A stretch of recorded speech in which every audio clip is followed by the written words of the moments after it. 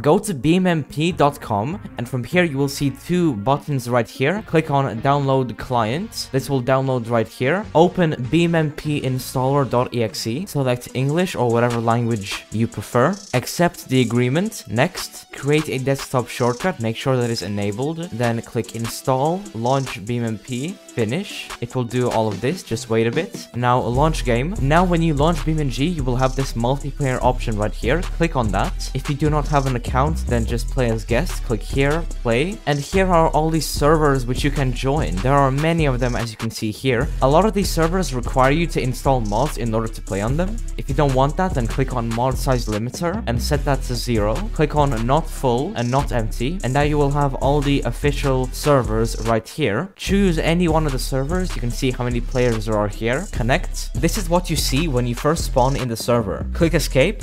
Click here, select, and then select any car you want to drive, and now you are in multiplayer. These name tags will show you where everyone is and their usernames. Keep in mind that this will not work unless you already have BeamNG installed, and if you have a slow computer, then I do not recommend downloading this since it can be quite laggy, even on a high-end PC. If you found this tutorial helpful, then make sure to like and subscribe.